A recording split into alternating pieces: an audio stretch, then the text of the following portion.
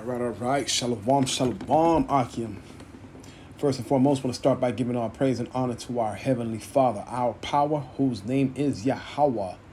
Bahashem, in the name Yahweh Shai, which is the name of the Son of the Heavenly Father, who the world ignorantly calls Jesus Christ.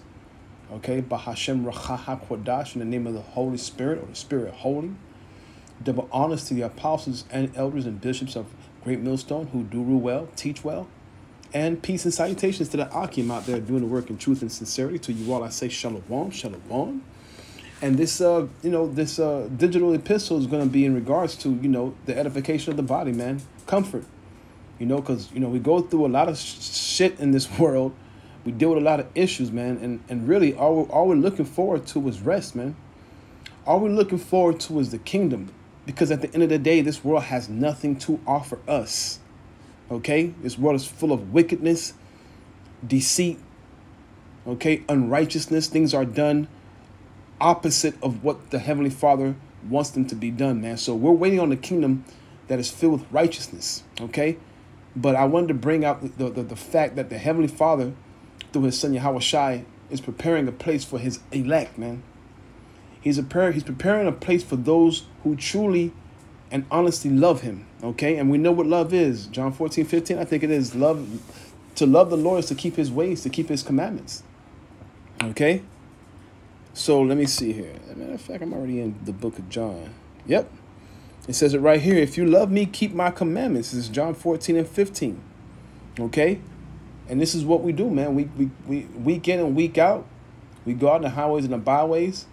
We do the sit-downs because we want to help our people, more so the elect, okay, to help build them up and prepare them and fortify them for the things that are about to come, because the Yahweh Shai is going to set this place ablaze, all right? But we have comfort through the Spirit, man, through these scriptures. And I want to start with the book of John, chapter 14, verse 1. It says, let not your heart be troubled. You believe in the Most High, believe also in me. Why? Because Yahweh Shai came in the stead of his Father. When you read the scriptures, Yahweh Shai said that if you've seen me, then you have seen my Father. Okay? If you've seen Yahweh Shai, and this is what I think he was telling Philip this. He said, if you've seen me, Philip, why are you asking me to see the Father? If you've seen me, you've seen my Father. Verse 2, it says, in my Father's house are many mansions. If it were not so, I would have told you. I go to prepare a place for you. And that's a comforting scripture, man. That's to know that Yahweh Shai goes to prepare a place for us. And pretty much this video is to show you that place that he's preparing for us, all right, are different worlds, man. Different universes, different galaxies, okay? Let me see here. I'm trying to get the definition of this word. Let me see if I can back out of here. House.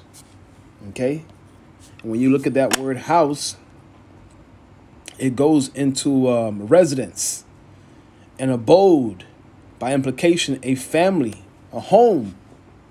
Okay, so Yahweh Shai is going to prepare a place for us to rest, a place for us to dwell. Okay, and that's going to come in, like I said, in the form of galaxies, the form of universes, the form of planets, man. Scripture says that what? Matter of fact, let's see if we can find it here.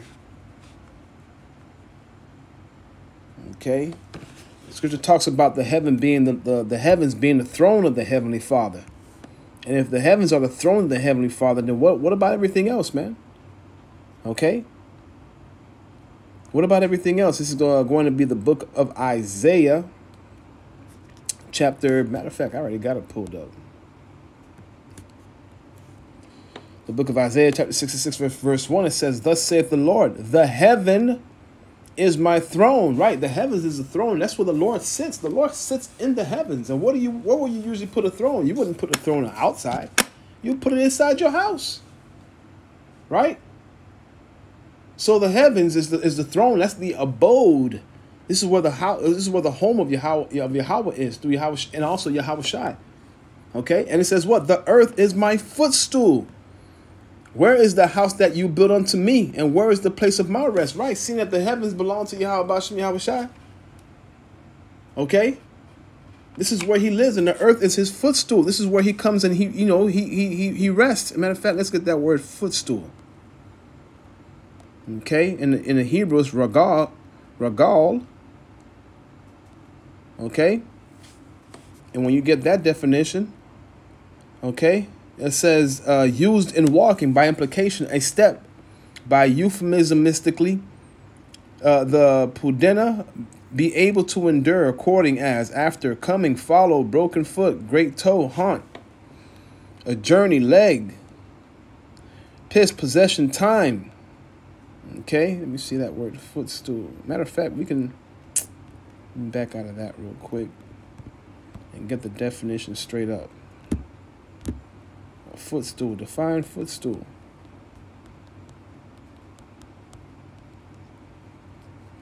A low stool for resting the feet on when sitting. So when the Heavenly Father is sitting on his throne in the heavens, he's resting his feet on earth.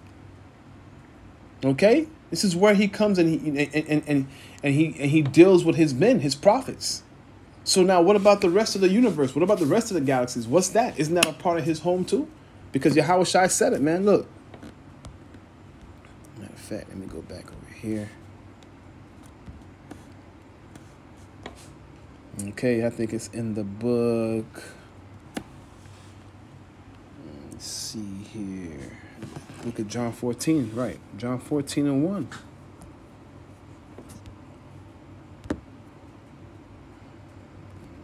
Let's see here.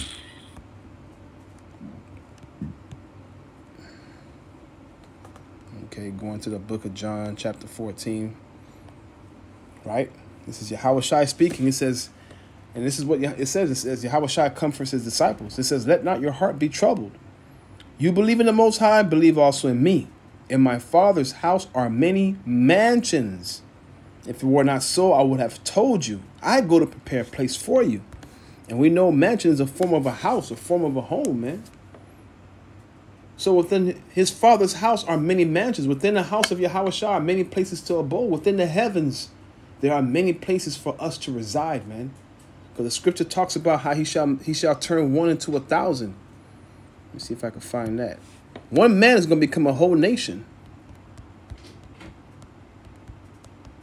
Let me see if I can find that. Hopefully it gives me what I'm looking for. No. So let's go to the KJVA.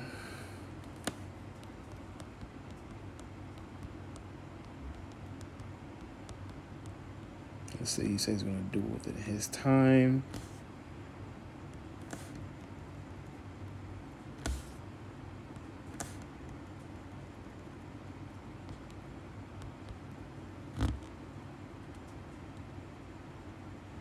I think it's in the book of Isaiah, but I just can't find it just yet.